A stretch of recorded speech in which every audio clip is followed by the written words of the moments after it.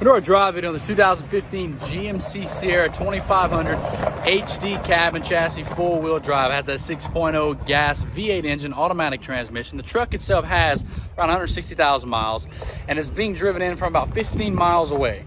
The truck so far does seem to be doing what it needs to do. It does crank up, run, and drive. Cosmetically, it's not in bad shape. No big signs of rust or anything like that.